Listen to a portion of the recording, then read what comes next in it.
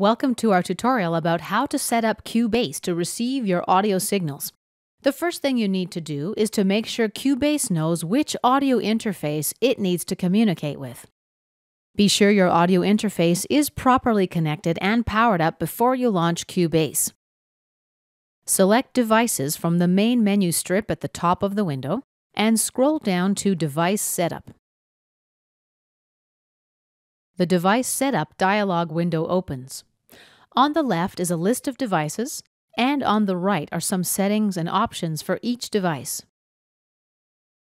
Let's click on VST Audio System from the Devices tree on the left. The VST Audio System page appears on the right. From the ASIO driver drop-down menu, select your audio hardware driver. There may be several options here that all refer to the same hardware. After you switch to a new driver, you need to click Apply. Your interface will appear in the Devices tree under VST Audio System. Now you should be able to select the driver from the devices list to open its settings control panel if you need to make further adjustments. Otherwise, you can do this from the control panel of your PC or under System Preferences on your Mac. Let's close the M-Audio control panel and return to the VST Audio System page. If you're going to be using several audio apps at the same time, you might want to activate the Release driver when Application is in Background option. This lets other programs access your audio interface. If Apply is active, click that and then click OK. The Device Setup dialog window closes. Next thing to do is set up our input and output ports. A port is a single or mono physical connection. It's where you plug your mic, your guitar, your mixer, etc. The number of ports on an audio interface varies widely from model to model.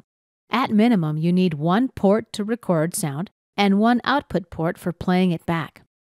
Let's go back to the Device Setup window. Select Devices, scroll down to Device Setup. Let's select my audio interface from the devices list.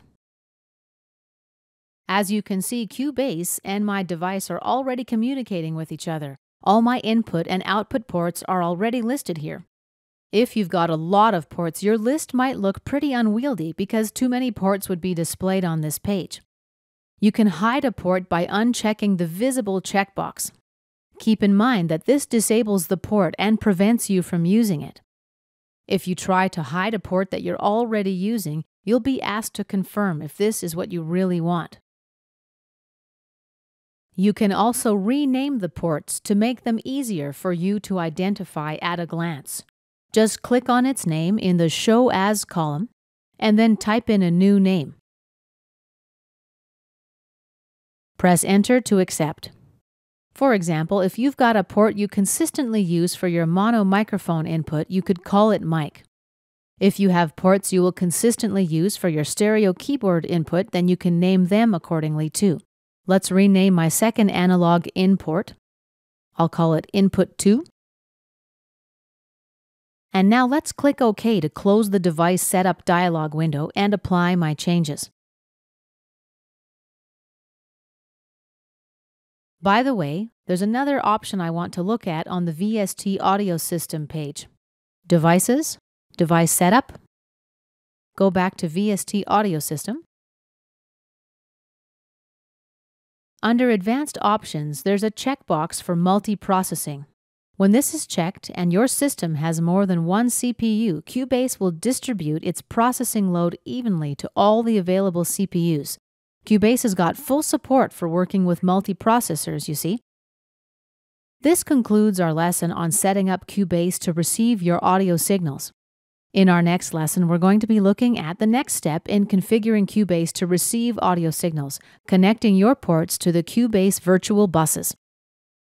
In Cubase, we do this through what are called VST connections.